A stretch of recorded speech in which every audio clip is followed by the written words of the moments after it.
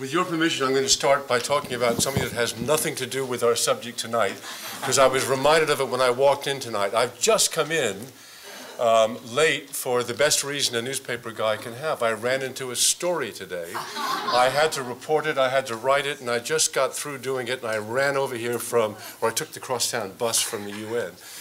And I was reminded of something when I came in the door by somebody I saw. When I was editor of the New York Times Magazine a decade ago or so, it was about the time of the Democratic National Convention, and I was stuck for a story, and I got a brilliant idea, which was to go to somebody who might have been at an original Democratic National Convention many, many, many years ago, and I began to think who that might be, and I decided that person should be Arthur Schlesinger.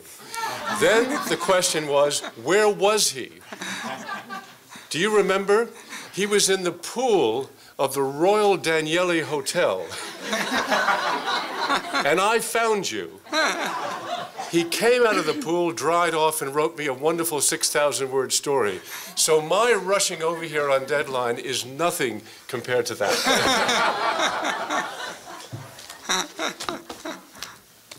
As a child growing up in New York City, my first knowledge of the United Nations, and some of you in this room may be old enough and may have been in New York at that time to remember this.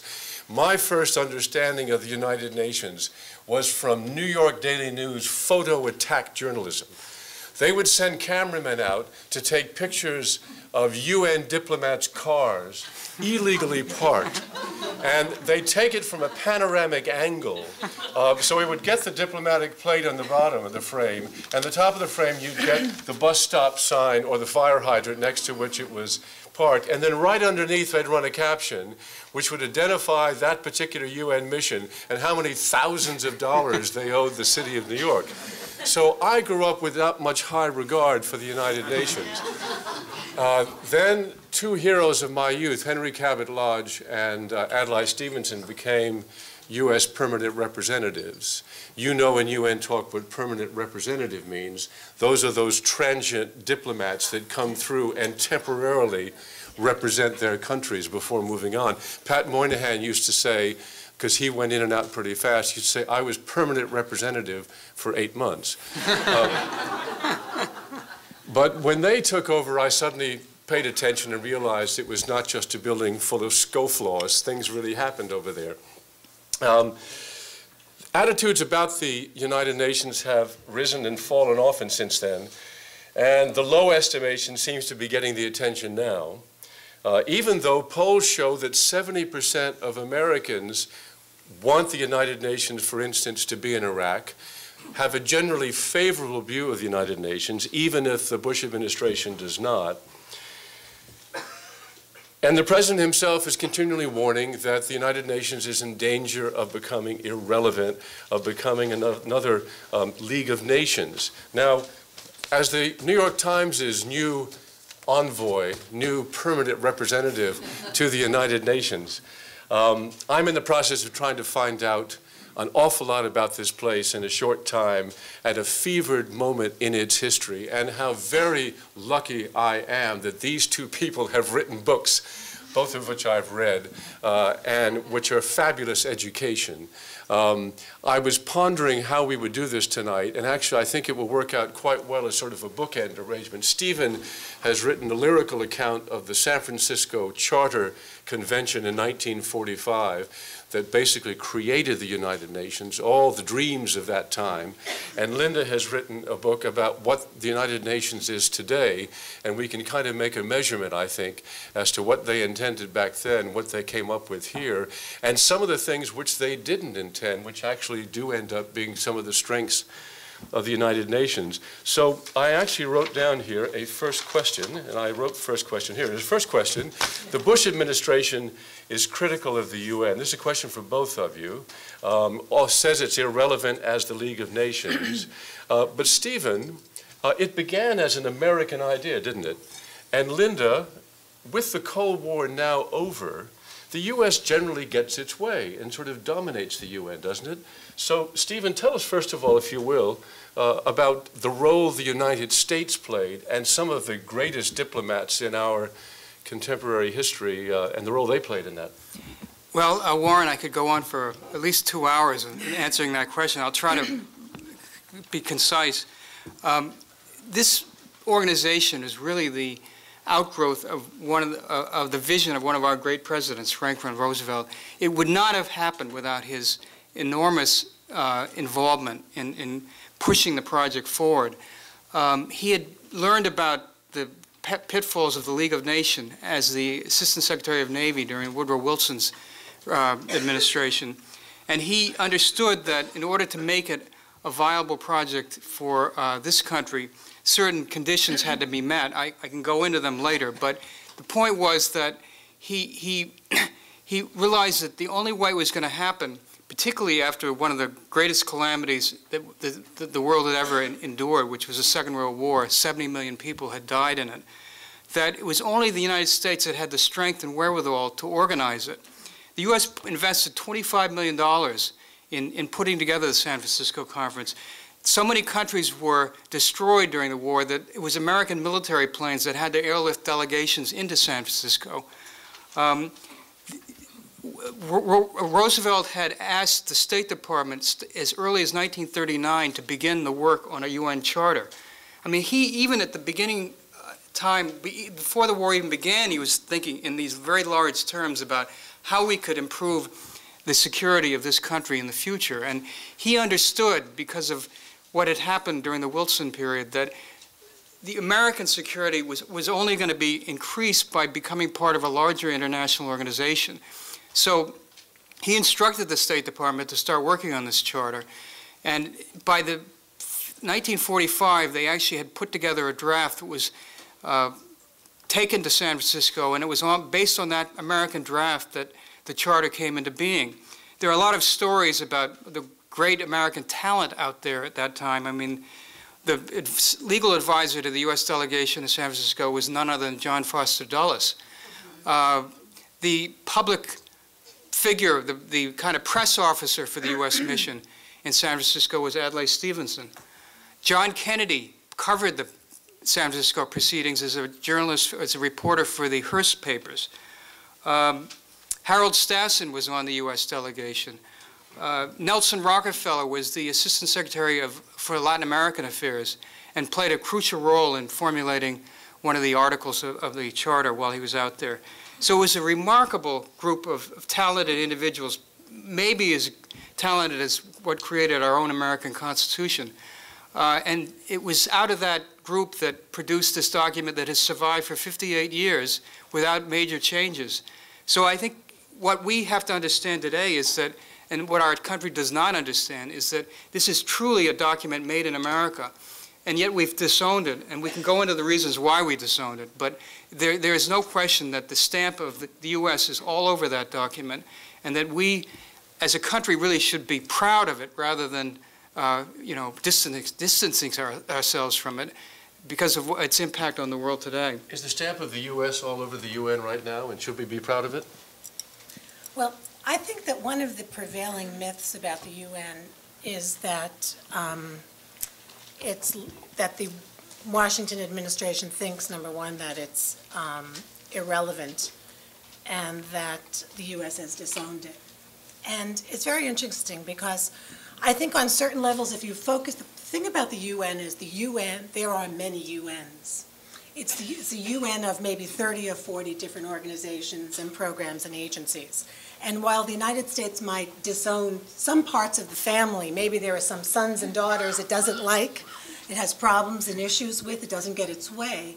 But there are other parts of the UN, for example, like the World Food Program, the UNICEF, UNESCO. The United States just re-entered UNESCO, the UN Educational, Scientific and Cultural Organization, after 18 years. So clearly, despite the current administration, I don't want to sound like an apologist, but I think it's important to focus that the U.S. is still very engaged in parts of the UN where it feels it's very important and furthers U.S. national interests. Anyway, that's one point I wanted to make. That we may have issues regarding Iraq. We know that with the Security Council. And I do think, in fact, in my book, I think you may have alluded to one of my experts, quote unquote, in the book, talks about how the U.S. does get its way when, but there are caveats, when the U.S. knows exactly what it wants and the entire government is on the same page. I think part of the problem we've had, for example, in the Security Council over the past year, specifically last March, was that there was, in essence, a little war going on in Washington between the Pentagon and the State Department. And so when it came to fighting for what the U.S. wanted at the UN, we were, in essence, fighting among ourselves, and the picture wasn't clear. We didn't sort of lead a very clear-cut, battle cry. But I think so. I think that when the U.S. knows what it wants and works with allies, it doesn't necessarily have to be the same group of allies, but when confers with its allies and sort of is inclusive, it can generally get its way. In reading the two books, I was struck by the fact that sort of a conceptual problem I think the United States has always had with the United Nations or with a world body, starting with Wilson in 1918, the League of Nations, and continuing right up until the Bush administration now, is this constant conflict on our minds between our sort of continental isolation, our continental independence, and our interdependence with the rest of the world. And isn't that at the sort of heart of why we keep having these ambivalent feelings about the United Nations? It's very interesting. Why did the United Nations, why was it placed in New York City in the first place? As a matter of fact, it wasn't because of American parochialism it had to be here. It was because most of the other countries of the world wanted it to be in New York because they wanted the Americans engaged. They were afraid that if you put it in Europe or some other place, the Americans would wave goodbye and show very little interest in it at all. And Roosevelt and Truman understood that too. They realized that in order to break through this kind of incipient American isolationism, there had to be, the organization had to be in this country to force the Congress to engage with it. But I do think that there has always been this tension between kind of lone nationalism and internationalism, and it's a tension that can swing in different ways during different periods of American history. In the 1920s, obviously, after the defeat of the League, it went in the direction of Fortress America, and in the 1930s that continued. It wasn't really until the Second World War that we got re-engaged and kind of accepted the idea that our international, that our security was better protected by being involved with a greater international organization than it would be to have carried the burden of our security alone. But I just want to mention one thing, that Harry Truman, when he addressed the final session of the San Francisco Conference in 1945, made a very important point. He understood from the very beginning that this tension existed. But here's what he said, and I think it relates to your question. This is the final day of the conference. Truman flew out and addressed the assembly. He said, "We all have to recognize, no matter how great our strength, that we must deny ourselves the license to do all as we please. This is the price which each nation will have to pay for world peace. Unless we pay that price, no organization for world peace can accomplish its purpose. And what a reasonable price that is." He understood that we were going to have to sacrifice some of our sovereignty in order to make this organization work. But that sacrifice of sovereignty comes back to bite us from time to time when the more nationalist elements in this country say, how dare the UN tell us what to do? And I think that tension obviously exists very much today. Can I just, while we're in that period, there were some wonderful surprises in Stephen's book, but the one that really caught me by surprise, and I wonder if I'm the only person in this room who always thought the United Nations was a post-war phenomenon. I discovered in reading Stephen's book that the Charter Convention in San Francisco began while the war was still going on both fronts, in Europe and in Japan. That was deliberate on Roosevelt's part, wasn't it, Stephen? Yes. I mean, I was mentioning there were 4 or 5 conditions that Roosevelt laid down about the UN, but one of them was to have the conference happen while the war was going on. And it was a very keen insight on his part, because he understood that as long as the war was going on, the nations of the globe would focus on creating this international organization. But the day the war ended, they would all drift back to their own countries, concerned about reconstructing their societies and reviving their economies, and they would give short shrift to an international organ like the UN. So he very deliberately wanted to start it while the war was still ensuing, and I think actually he was absolutely right about that.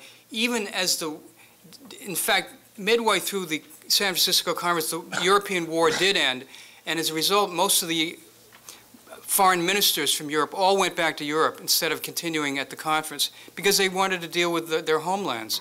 So he did see that as a principal condition for mounting this conference during the war. I'm going to keep jumping back time to time here. I hope you can stay with me. Linda, one of the reasons that the United Nations is open to ridicule sometimes is some of the incongruous things that happen. For instance, there is something, I think it's one of the 6 main pillars of the organization, is something called the Trusteeship Council, whose responsibility is decolonization. There are no more colonies left. Why is the Trusteeship Council left? And the other one I had in mind, oh, wait a second, it's the other obvious one like that. If I can't think of it, I'll skip it. And there's another irrelevancy. Anyway. The Military Commission, that's the other one. Well, but that was, I'll get back to it in a second. But my point is, there are these funny kind of holdover parts of the United Nations that really have no purpose and no use.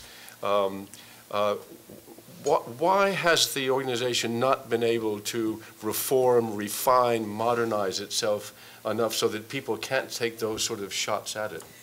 I think the quick answer to that question is that it begins and ends with revising the UN Charter. I just remembered, there is a non-aligned movement. Oh, what yes. does that mean in 2004? Excuse me.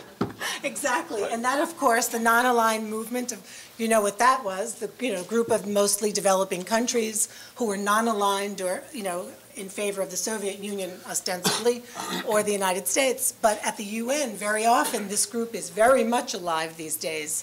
And, of course, many American diplomats like to say the only people they're non-aligned against is the United States. But I think getting back to your question about the Trusteeship Council, the Trusteeship Council, of course, is one of the 6 main organs of the UN created, under the original charter, and was very successful in helping to oversee, the transition of various dependent colonies into statehood. And it basically went out of business a few years ago when the last trustee became independent. But the question is, it raises the larger question is, how do you deal with reforming the UN? How do you get an institution that was founded in 1945, about to be 60, 2005, next year? Is that next year? My goodness. And the problem is you then have to open up that charter, and it's a can of worms. And the issue is you can't, get rid of the Trusteeship Council unless you change the charter. And of course, that begs the question of what about the Security Council? We know that that's now, the principal organ. In many American diplomats' viewpoints and most Americans' viewpoints, it's probably viewed as the most important UN body charged with maintaining international peace and security. It's the organ, of course, that the United States, Britain, France, Russia, and China have veto power in and deals with the major crises. But again, how can you reform even the Security Council unless the member states agree? And there's a big debate going on at the UN over the past decade, and a lot of the work gets done in this committee, this General Assembly committee called the Open-Ended Working Group on strengthening the UN Security Council and equitable representation on the Security Council. It's quite a mouthful, but I saw that there are a few journalists here in the audience who have covered the UN over the years. And I think a number of them will agree with me that, we all sort of laugh at it and sort of the pet name for it is, it's the never-ending, open-ended working group on revising the Security Council and changing it. And to make light of it, that really is the problem. To change the charter requires that the 5 permanent members of the Security Council agree. And when it comes to the Security Council, for example, can we see in our lifetimes France or even Great Britain giving up their permanent seat and their veto on the Security Council? So I think that, this is part of the problem with the UN, is that you could make some changes, some administrative reforms with Boutros, which Boutros-Ghali, I think, really did help streamline the organization, cut the staff, made some administrative changes, and of course Kofi Annan has taken it much, much further. But the issue is, how do you reform the structure unless the big powers agree? Can I just stay with the idea of Security Council reform? It is so essential, the Security Council, and we'll get to this later, being absolutely the most important part of the UN. The 5 nations that have the vote, that have the veto right now, reflect accurately the world of 1945, but have nothing to do with the world of 2004.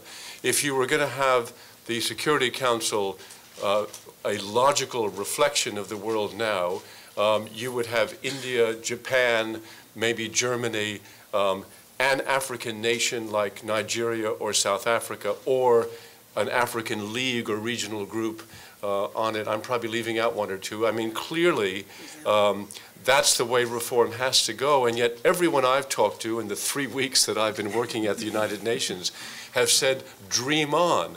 I had lunch with the French ambassador, elegant as all French ambassadors are, named Jean-Marc de la Sablière, and at one point I said to him, we were talking about Security Council reform, and he agreed with everything I was saying about the complete illogic of having these 5 nations in this sort of dated status there.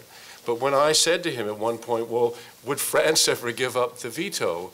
I got one of the most extraordinary, voluptuous expressions of the Gallic shrug of disdain and dismissal you've ever seen. It was not, and it wasn't even a word. It was just, imagine. So. Now, I haven't asked Amor Jones-Parry, the British ambassador, but I lived in Britain for 7 years, and they would be just as reluctant also. These are small countries that have, frankly, disproportionate power at the United Nations, and they're not about to give it up. And if you then go the next step, as I did with him, and said, well, maybe the way to get Germany in there is to have 1 EU seat. And he said, well, you first of all have to have 1 EU foreign policy, which of course you will never have, before you have 1 EU seat. Richard Holbrooke, somebody who is probably a friend of many of ours here, quoted frequently in, we all quote Richard Holbrooke. He's one of the most quotable people in the world, and Linda quotes him a lot. I had lunch with him last week, and he simply said, it will never happen. Security Council reform, which I think you can say is essential to the future of the United Nations, is simply never going to happen. So where does that leave us? Well, I don't think it never will happen. It just may not happen the way many of the smaller states want it to happen. There is a likelihood that they may expand the membership of the Security Council from 15 to 20 or 21. The question is whether those additional 5 or 6 states are going to be rotating states with no veto, or will they be permanent members with veto, or permanent members without the veto? Those are issues that would have to be dealt with. But I think they could have expansion of the Security Council without a major upheaval in the UN. The problem comes down to, as you were saying, is the 5 states that have the veto. Under the UN Charter, if you were to have another San Francisco conference and come up with all the great reforms that everybody wants, any one of those 5 states that have the veto could veto any of those changes. So you cannot have a San Francisco conference again without having the agreement of those 5 countries. And it is true that these 5 states are kind of frozen in amber from 1945. It is odd, though, that in 1945, the Soviet Union, Great Britain, and the United States were the most powerful countries in the world. But China, France was destroyed by the war, and China was involved in a civil war. They were actually pulled in by the combination of Churchill pulling in France and Roosevelt pulling in China. In any event, the other question that one deals with when you're trying to get further permanent members with veto powers is, if you do, for example, decide that Latin America needs representation, and you say, well, Brazil's the biggest country in Latin America, then Argentina objects. Or if you suggest India, then Pakistan objects. And if you select Germany, then Italy objects. So you can never get that kind of resolution without starting regional conflicts that you probably don't want. There was a part of Stephen's book when I read, and I thought to myself, Colin Powell would read this wistfully. It described a moment when France, in a fit of pique, almost walked away and threw away its Security Council veto. Tell me about that. Well, it was the France had just been liberated, was starting to recover in the early 1945 period, and de Gaulle, who had assumed the titular leadership of the country, was frightfully upset because he had not been invited to Yalta in February of 1945 by Roosevelt or Churchill or Stalin.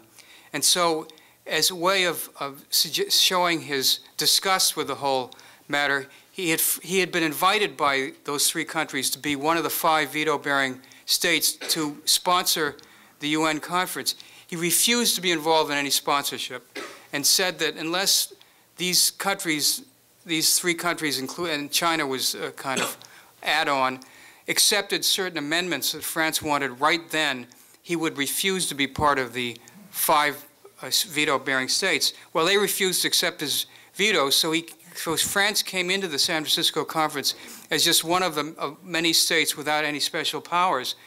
And then about 3 weeks into the conference, what France did was it decided to become the champion of the smaller states, and it tried to organize them as a kind of counterweight to the big countries, Soviet Union, Great Britain, and the United States. But all the big decisions were taking place in the penthouse that Secretary of State Stettinius was occupying, and all the big issues were decided there. And France suddenly woke up about 3 weeks later and said, "Hey, we want to be part of that." And one day, the French Foreign Minister Bidot came to Stettinius and said, "You know, we don't want to help the smaller states anymore. We decided to forget them. If you don't let us come back and become a veto-bearing power, right now, we're going to go back to France and forget this whole thing." So Stettinius said, "Fine, we've always wanted you to join us. Please join." And that was the end of that flirtation with the smaller states. The United Nations that Stephen Schlesinger writes about had 49 countries. Is that right? By the end of it, it was 50. Okay. The one that Linda is writing about has 191. Is that correct? Exactly. Most of those states get their shot in the General Assembly. That's the only reason the General Assembly exists, right? I mean, it's pretty much a useless body, isn't it? You sound like you're quoting Richard Holbrooke. This is meant to be a provocative question.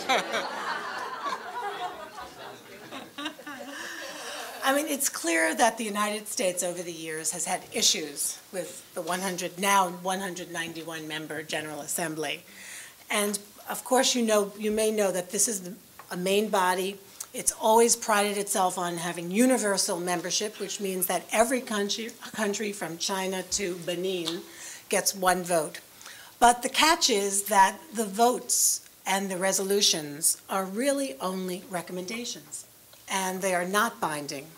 And that the only resolutions in the UN system that are legally binding, in terms of the main bodies, are those of the Security Council. So on that level, it's a very different, kind of legal structure. But it's true. The Americans and a lot of the West finds they've had problems over the years in the General Assembly. In the 70s, when Moynihan was there and John Scali, and the General Assembly at that point maybe had 150 or so members, but it was going through a period where it was dominated by small, more radical elements within the developing world. And the Americans sort of thought of the General Assembly as being, there being a tyranny of the majority.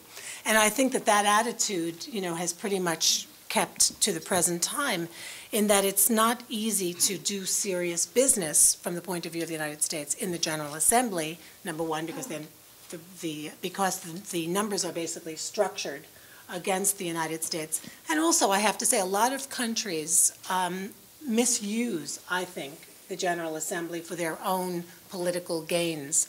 And very, very often it just becomes a forum for, taking pot shots against one nation or another. There have been key... We know which nation you're talking I about. wonder who could that be? I mean, one of the areas that, one issue that has dominated the General Assembly has probably been, one of them, the most prolific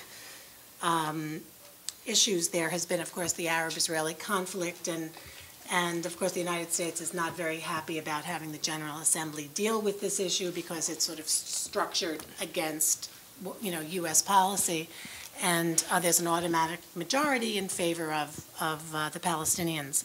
And so so the General Assembly really is a difficult body at this place, at this point in time.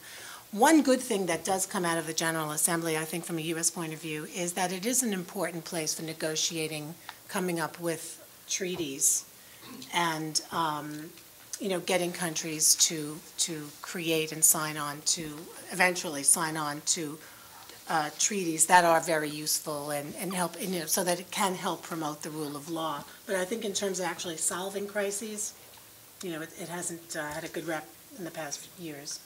Linda, you've covered the United Nations for how many years? I like to say sometimes, and it's hard to say this, and I'm saying it with a caveat, but I like to say that I owe my career in journalism a little bit to Saddam Hussein. This is a better question than I thought. Because ironically, the world loves a dictator. The media, as we know it, loves a ruthless, authoritarian type who is horrible. But I like to say that one thing about Saddam Hussein is that you can count on him for news. And he has definitely helped revive the news business at the UN.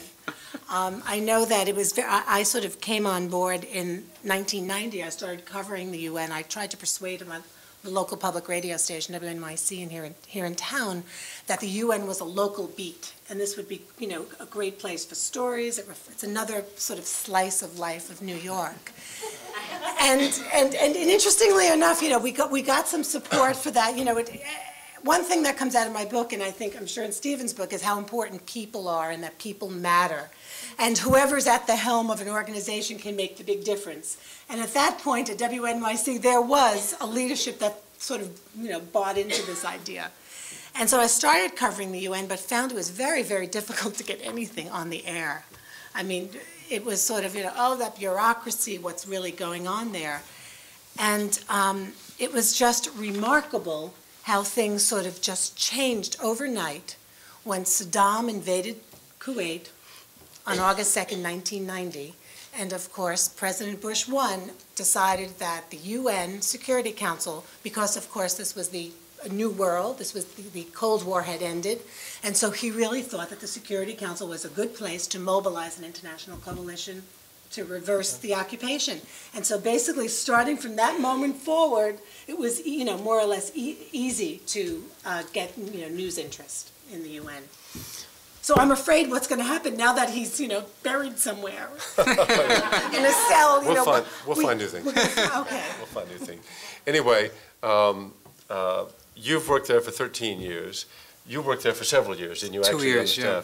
My question was, is it possible to say what kind of people work there? I mean, I think there is a suspicion from outside that it's just a building full of bureaucrats in suits. I think I've heard from other people that actually there are numbers of extremely dedicated international civil servants there. Which one is true? Well, in my brief experience, Linda may have a much better sense of this, but I was quite amazed. I'd come from working for New York State as an assistant to Governor Mario Cuomo, and there are a lot of time servers in the state government and people who are not particularly idealistic, but like the salaries. And I have to tell you, when I went to the UN, I found a lot of idealism in the young people and people who had actually been there for many years.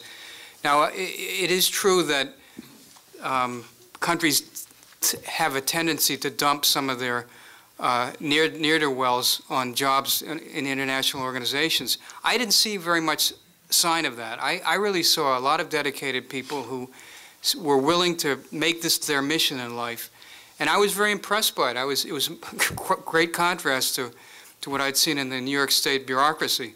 So I think the UN does appeal to people's better instincts, and it does attract a lot of very talented people. Now, obviously, there are weaknesses in the organization, and I was lucky enough to work for Habitat, which was a very small and very well-run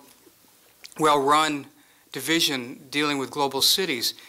I did not have many encounters with the other divisions, and maybe you can address that.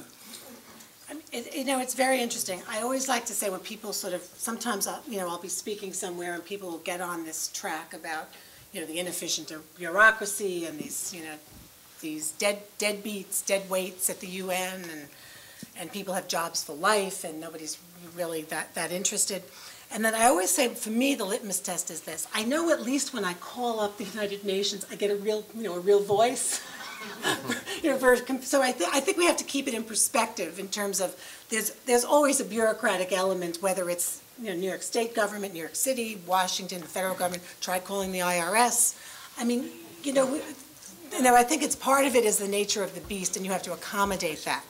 That being said, having been part of the UN and watched the UN and gone out, obviously part of the job of a journalist is to develop sources. And I have to say that over the past 13 years, I've seen, a sea change in terms of the numbers of very competent, as you say, idealistic, and very professional people who are now in positions of authority and who are willing to talk to the press. When I first went there in 1990, I found that there still was this mindset of, of lack of transparency. The press is the enemy. You don't want to be open. You don't want to talk about what you do. It was very difficult to get a fix on what's really going on in different agencies and programs and funds. I think, again, part of the reform, and I do think, I'm one of the people that think that some of the pressures put by the U.S. government and the allies who do foot most of the bill, the United States now pays 22% of the regular budget. Japan is up there paying 20%. Germany pays 12%, and then you have, many of the European nations like Great Britain, France, Italy paying 5 or 6%.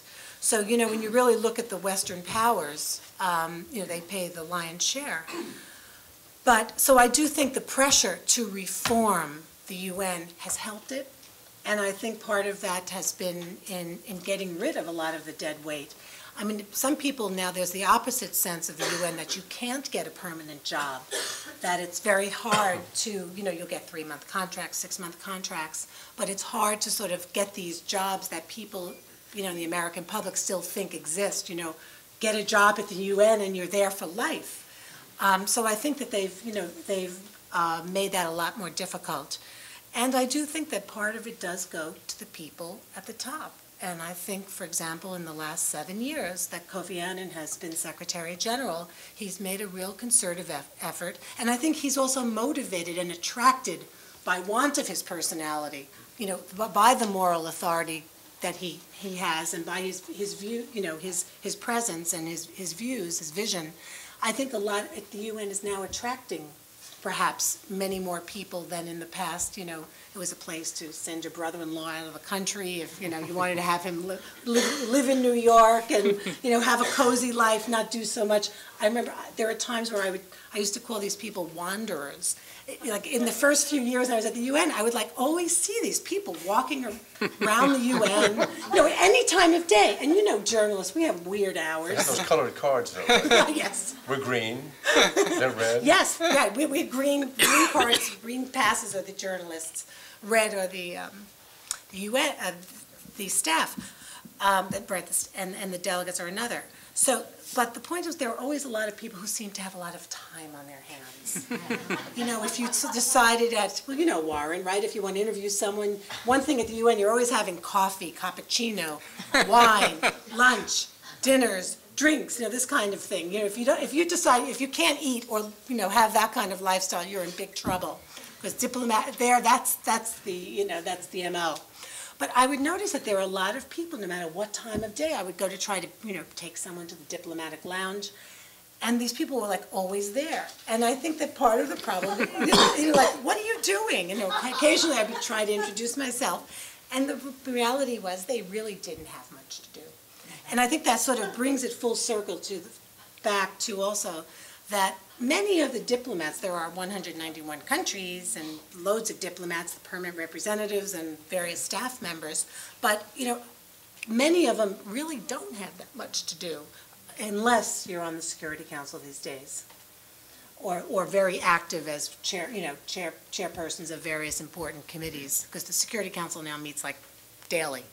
But, if you're just on the General Assembly, 3 months a year, and then you pay attention to some other issues. So, but that being said, I do think that the caliber of the representation, it's just night and day just in the past 12 years. While we're on the subject of food, a subject that does interest UN delegates a lot, I have one impression and one question. My impression is, I had no idea some of these restaurants still existed. I was taken to Lutece last week. Supported in large part by the And there have been a UN. few other ones that have never seen a sun-dried tomato or a free-range chicken. These are really old-fashioned places. The question is, why do UN ambassadors always want you to meet them for lunch at 1:15? I can't answer that one. Because the meetings tend to go till 1 o'clock, if they stay. Actually, they set it for 1:15 and then they show up at 1:30, has been my experience.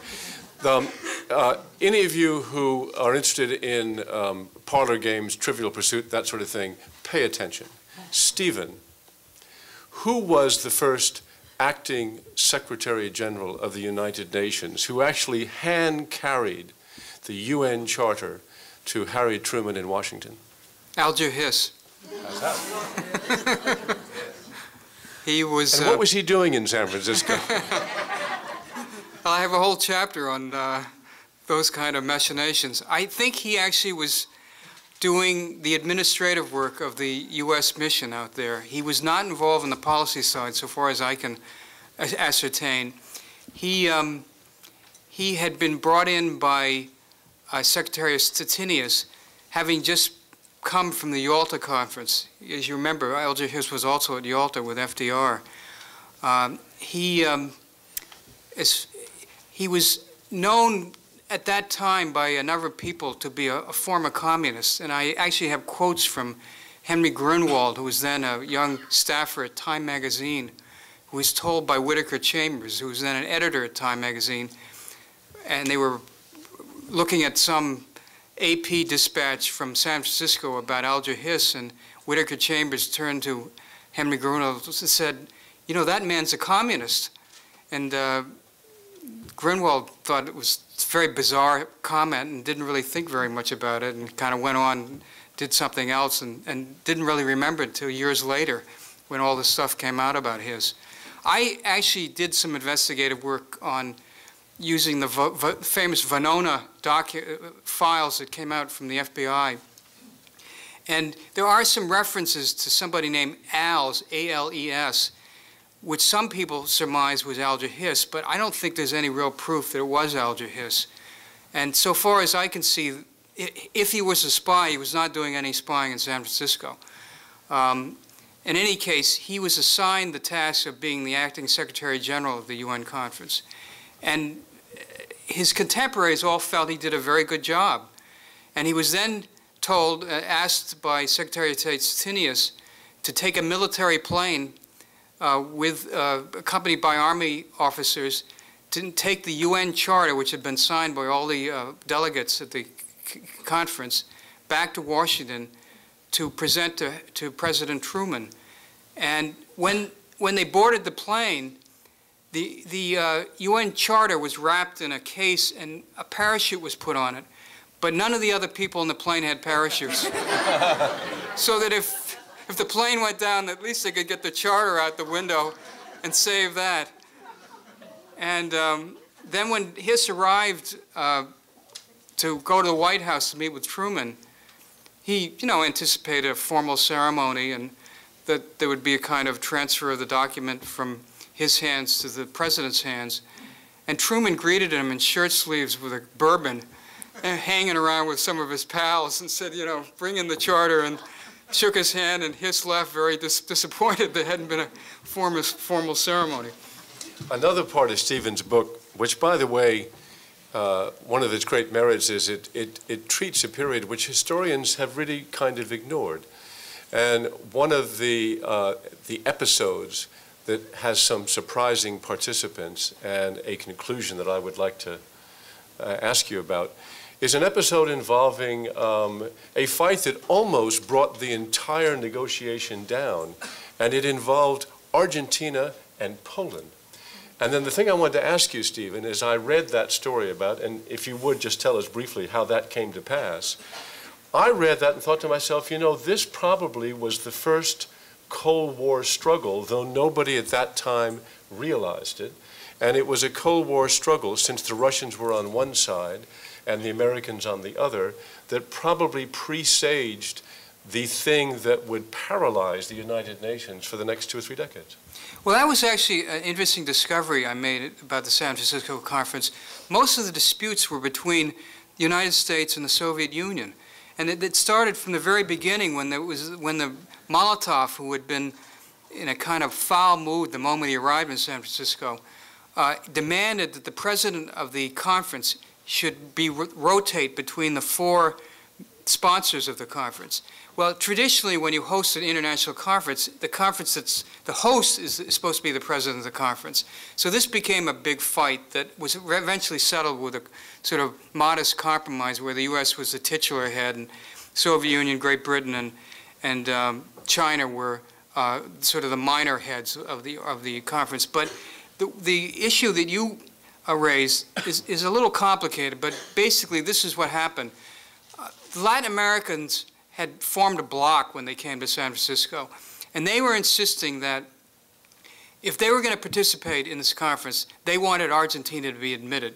The reason why Argentina was being opposed by so many countries is it was a crypto-Nazi country. It had basically sympathized with the Nazis during the Second World War. So most of these countries were saying, why should we let this kind of pernicious state into a global group of countries trying to create a peaceful organization? The Soviet Union led the charge against Argentina. On the other hand, the Soviet Union had its own interests. It wanted 2 additional votes beside its own. It wanted 2 countries that it dominated, Belarus and Ukraine, to be admitted as separate states, though they were basically occupied by the Soviet Union. And that was part of the agreement of Yalta that Roosevelt accepted. On the other hand, there was one other state that the Soviet Union wanted in, which was Poland, which the U.S. and Great Britain absolutely resisted its admission. Why? Because Poland was a puppet communist government run out of Lublin in Poland. And the deal in Yalta was that Poland should not be admitted to the UN until it had a democratic government. That is, it allowed the exiled Poles in London and the underground Poles in Poland to participate in a coalition regime in Poland, which the Soviets opposed. So all these issues were kind of floating around, and they all came to a head in the second week in the conference. As I said, Latin America was threatening to leave if Argentina didn't get admitted. The Russians wouldn't have come in unless the 2 votes, Ukraine and Belarus, were part of the package when the conference began. So the Latins said, and Poland I'm putting aside for the moment, Latins said, we'll accept Belarus and Ukraine in exchange for supporting the Soviet Union, in exchange for the Soviet Union supporting the admission of Argentina. Stettinius thought he'd worked out a deal, but it turned out that at that point, the Soviet Union demanded that Poland be admitted forthwith because they just simply said, we would not agree to the conference unless that happened. Well, in the end, the deal actually was worked out where Argentina was admitted, Belarus and Ukraine were also admitted, so that exchange happened, and Poland was pushed aside.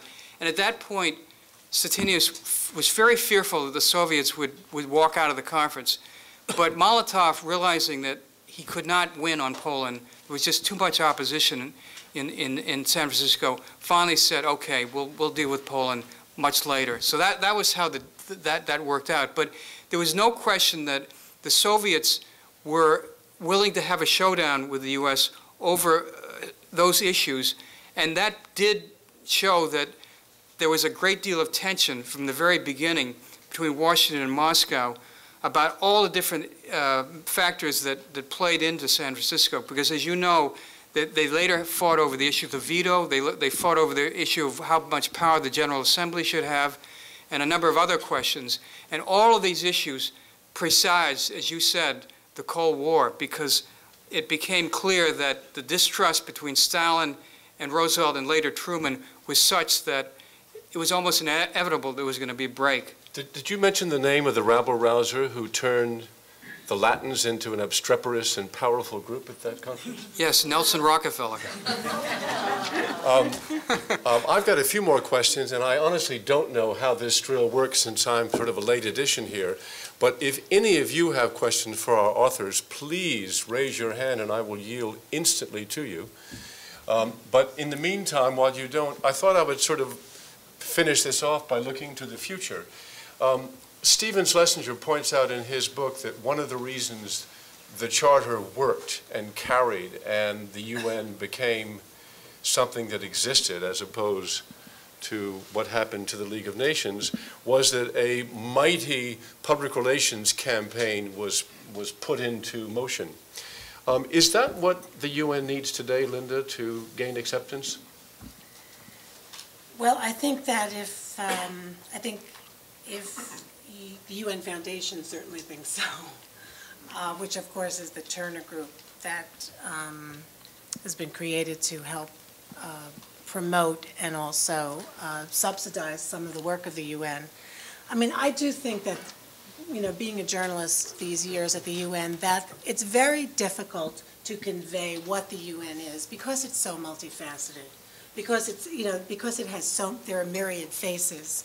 And I do think that over the years, the UN itself has not projected itself in a positive way, or at least in the United States, where we can relate. And so, I mean, I think probably that, you know, it's not a bad idea. And I do think that the UN itself, the Department of Information, under Shashi Tharoor at this point, is very much looking outward and trying to, you know, get the word and out about the UN. And so I do think that that's something that it has not done well. I can tell you something as a new correspondent there that I've discovered, and I've heard from all my mates in the press corps that it's true. It's an enormous fount of information and people that are really informed. I mean, it's a little bit like the experience I had as a young reporter in Washington encountering some of the really good Senate staffs. In my particular case, Senator Jacob Javits, who just had the most wonderful group of young people working for him. But the United Nations, it does have that asset, you know, and of course it's our job to get that information out. Do you have any thoughts, though, about that? Is that what it needs, or does it need something else? Well, I believe that there's been an injunction against the UN promoting itself. I don't think it's, in fact, no, I think that's true. I think there's been a very deliberate design by which the UN was sort of stopped from publicizing its activities because there was a feeling that was kind of interfering with the internal affairs of this country or other countries by doing that. And so there has never been any great effort by the UN to promote itself in that sense. And I think that's why this Turner Organization and the UN Association of the USA and some of these other groups have been absolutely vital in getting the word out. But frankly, I think part of the problem has been Washington. Our own series of presidents in recent decades have not really paid much attention to the UN and certainly have not educated the citizens of this country about the importance of the UN to our own national security objectives. And I think that's been one of the great failures why the UN has not been supported in this country.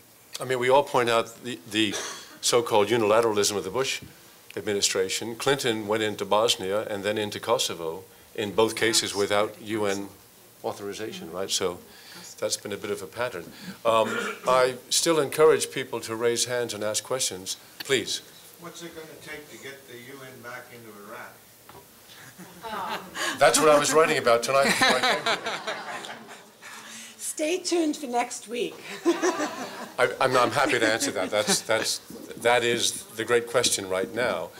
You have, on the two sides, you have the United States now almost desperately wanting the United Nations back in Iraq to gain at least an international imprimatur for this action, in the thought that somehow the UN will be not a target for Iraqi dissidents the way the United States is.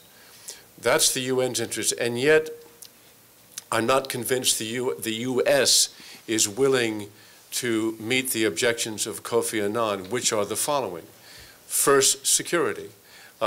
Were UN employees. One of them was Sergio Vieira de Mello, who was the mission head, and in a lot of people's minds, Kofi Annan's successor, maybe?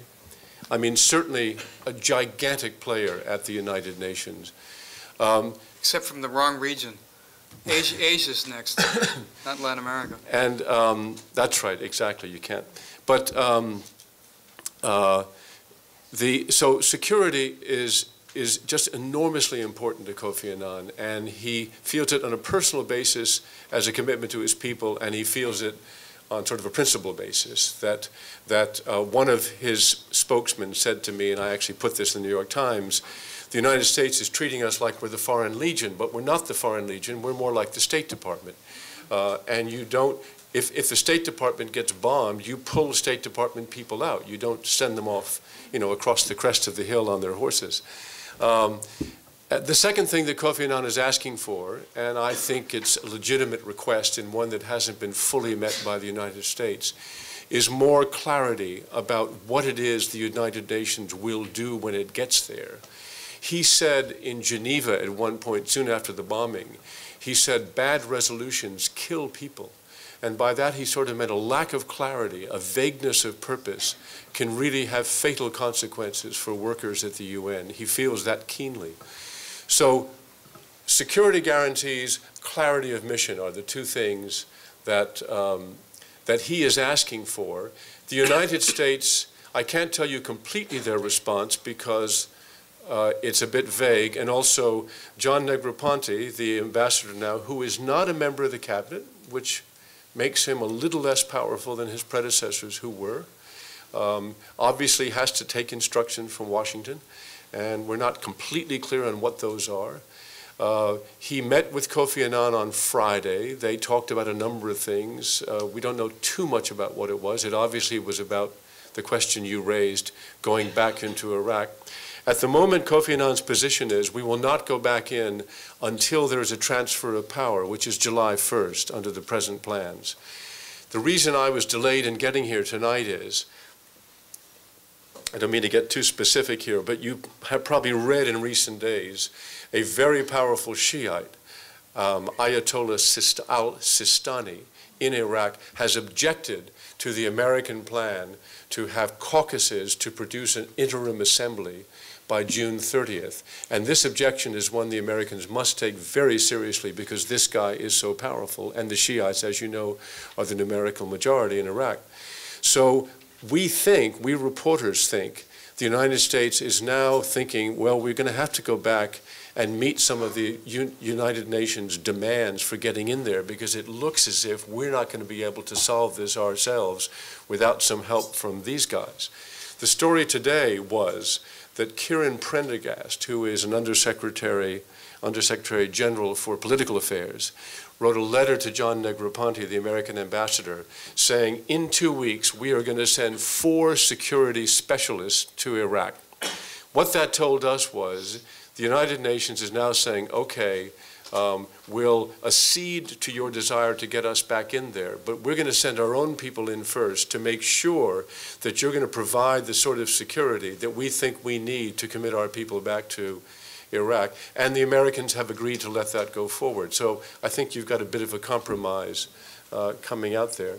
And then the other thing that's happening is on next Monday, the 19th of January, Kofi Annan, 3 weeks ago, called for a meeting, a 3-way meeting with the Coalition Provisional Authority, the United States basically run group, Jerry Bremer being the head of it.